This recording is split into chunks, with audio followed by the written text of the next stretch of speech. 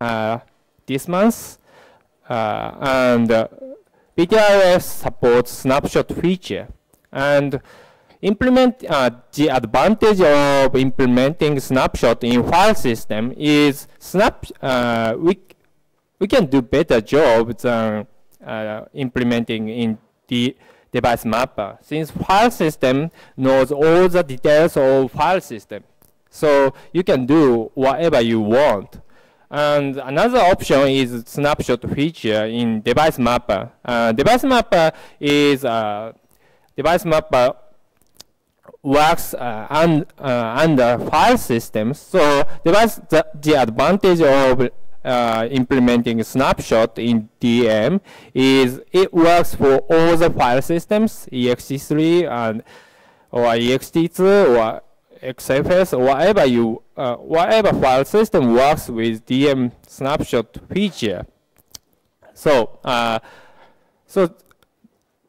both option has cons, pros. So but in my opinion, both is useful. If you use BTRFS, you can use a snapshot feature in BTRFS, but there are some other file system you can want to use. So device mapper snapshot is still useful. And as I said before, currently device mapper support 2 snapshot implementations, and 2 implementation we call transient and persistent. And transient, it means when you create snapshot, all snapshot information stores in memory. So when you shut down your machine, all the snapshot has gone. So it's I guess I don't know people use this feature for what, but we support this feature. And persistent means, as you expect, snapshot information stores in disk. So after you reboot your machine, snapshot image still there. So you can use snapshot that you created before. So I'll talk about persistent snapshot now today. And so what's wrong with persistent snapshot, currently DM snapshot?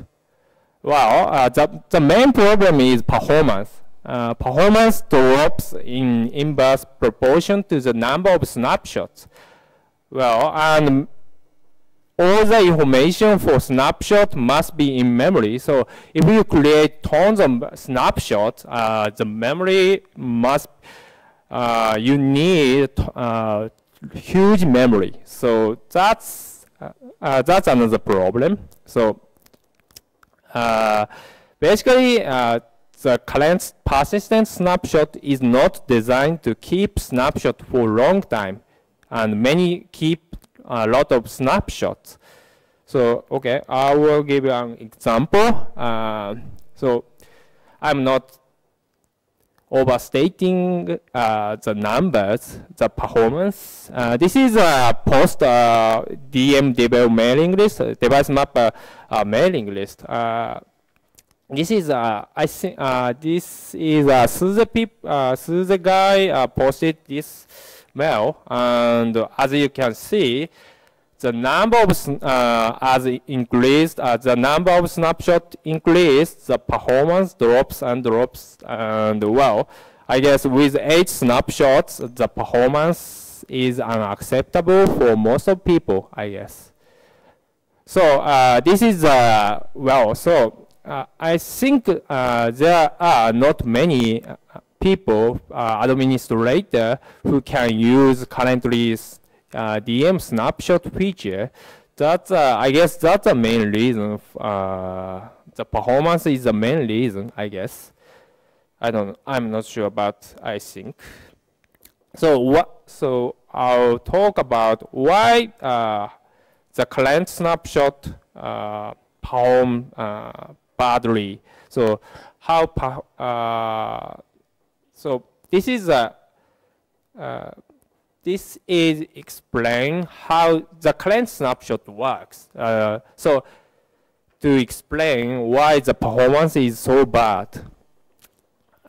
The problem is, well, if the client you can create tons of snapshots, but the problem is each snapshot has their own set of exception table and exception blocks, which means as the figure says, snapshot has 3 items, and first item is origin blocks. This is includes the latest contents. So, and exception table, which means snapshot metadata, and and the last item is exception blocks. That includes the contents when you create a snapshot. So, exception blocks hold all the data when you create snapshot. So after that, so when you update origin blocks, basically DM snapshot copies the old contents to exception blocks and update metadata. It means it says where the old data stores. So that's how snapshot works. And the problem is, as I said, each snapshot has own set of exception table and exception blocks. So you mean it means with 8 snapshots, you have 8 exception table and exception blocks. So how a write works in persistent snapshot means when you update a single block, DM snapshot sees the exception table of the first snapshot. Is a block to write preserved or not, and next DM snapshot need to check the exception table of exception of the second snapshot. And so if you have 8 snapshot, we do this operation 8 times, and that means we DM snapshot write 8 blocks and update 8 metadata.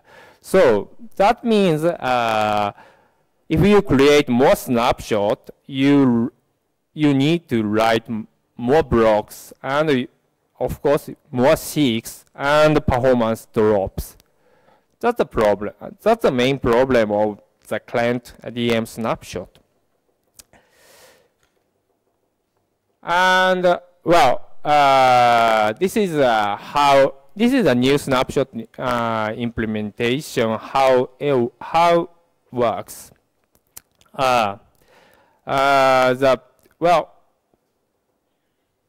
The point is all snapshots share the exception table and exception blocks. So the number of snapshots is not related with the number of writes. So that's the point, whole point. Basically, most of snapshot implementation do the same thing. Basically, creating most of implementation share the exception table and the exception blocks. If you do not, as I talked, the number of snapshots, if you create lot of snapshots, you need to write a lot of blocks. That doesn't work well. So not scalable. So basically, decent snapshot implementation share the exception table and the exception blocks. And new implementation has only one exception table, so exception table is very small and can be cached well in memory. So that's so well, I have to say the new implementation snapshot code is not written from scratch. I didn't. This is basically based on the master code. I guess, does anyone know the master project? No? Nobody? Well, the master is, remote replication software is kind of, well, the master does exactly NetApp's SnapMirror. I think SnapMirror. Creating snapshot continuously and sending the delta between two snapshot to secondary server, and so it means secondary server always has a consistent data. Basically, the master is network appliance SnapMirror does. So this is the master snapshot code works in user space. So I modified the code for kernel space. So the master works for, I guess, 2 or 3 years. So Google people, the maintainer of the master, it works for Google, and I guess it works for some people. So the code is supposed to be stable. So I stored the code and modified it to work kernel space. So okay, the new snapshot implementation has some limitations, of course.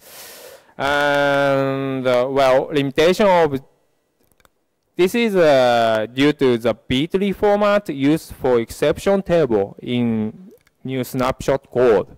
So this is a fundamental limitation. I can fix this limitation. So pretty much we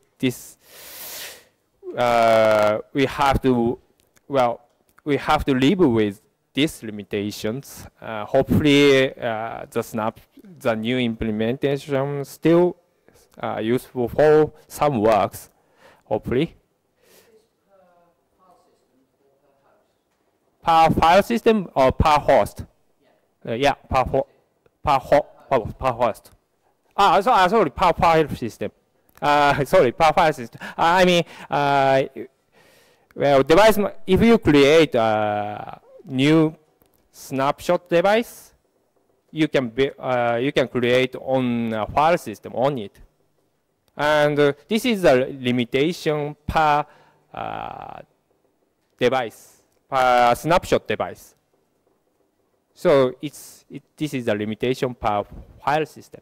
The previous device manager limitations were like 16 or 32 per host. No. Oh, sorry.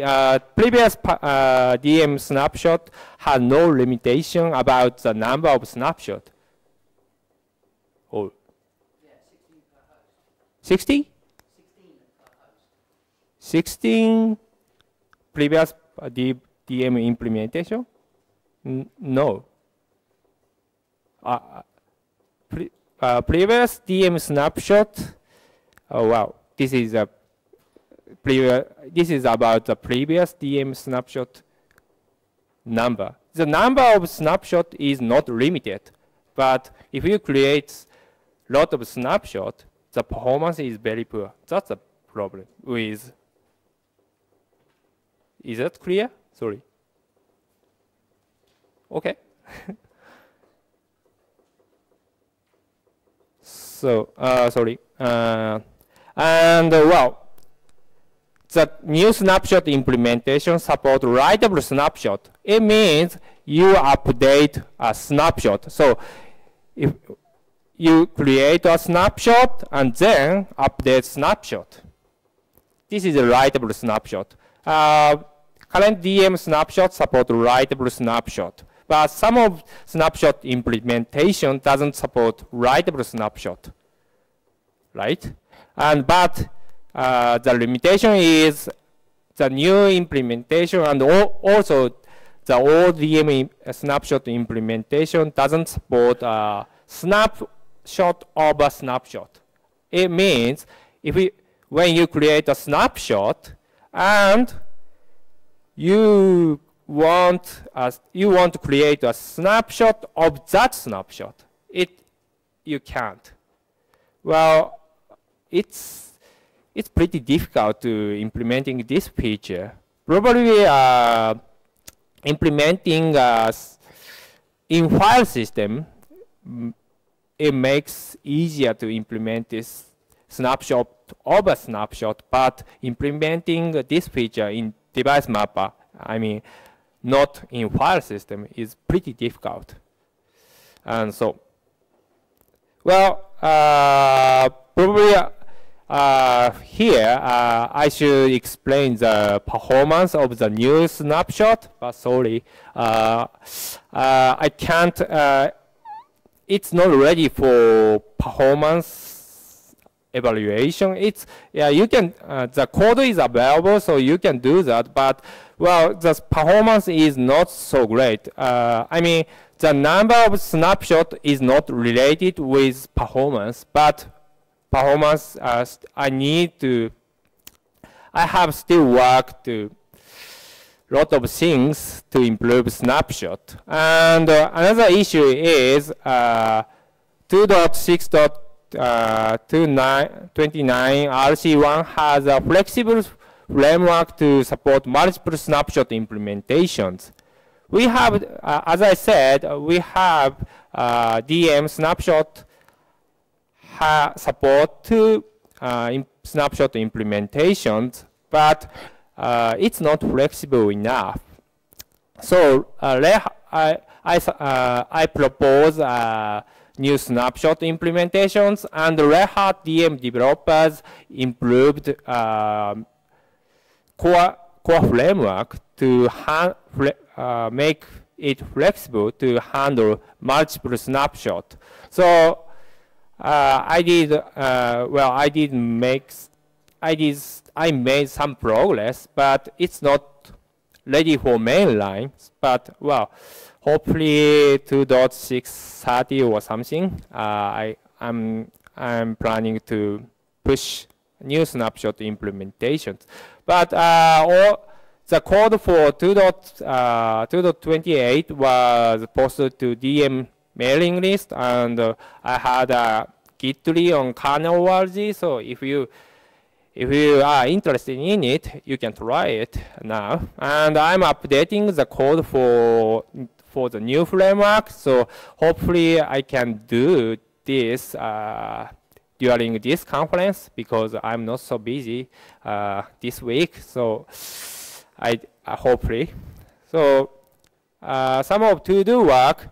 I mean, need to finish journaling code for unexpected crashes. It means, as I explained, snapshots keeps some metadata for it, and the current DM snapshot metadata is not updated in atomic manner. So if the system crashed in some critical work, during critical work, maybe you could see corrupted snapshot data. So we need to prepare for unexpected system crashes like file systems. So it's basically as most of file system does. I plan to journaling code in snapshot. And as I said, I need to work on performance improvement, and of course we need more testing. And the feature work is, well, I plan to do kind of the master stuff. As I said, the master is designed for remote replication systems.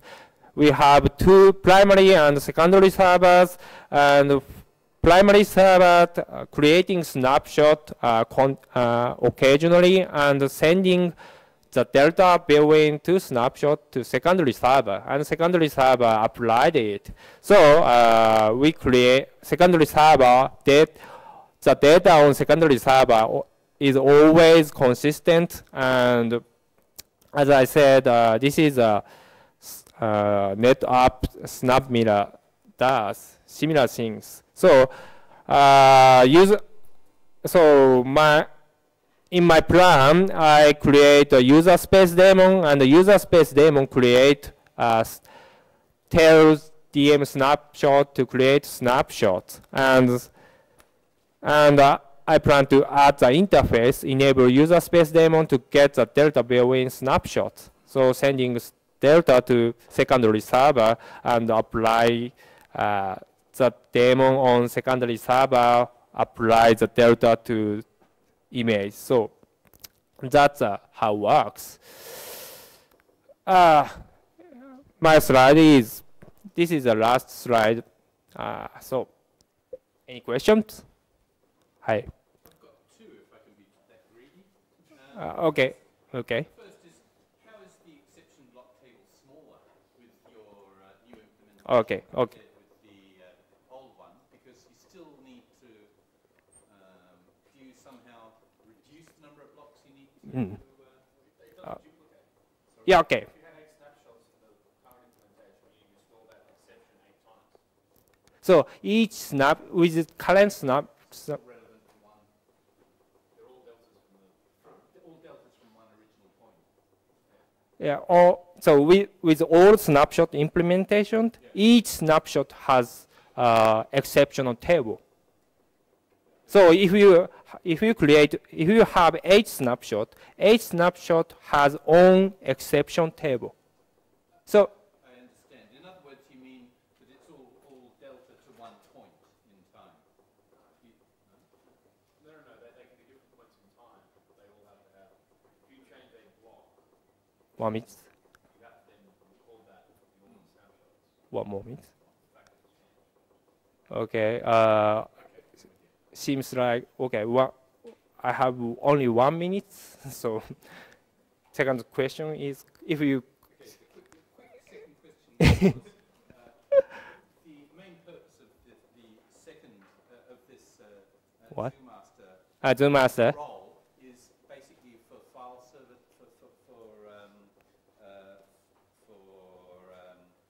file server type. Yeah. Type. Yeah. Right. Okay. Thanks. Thank you.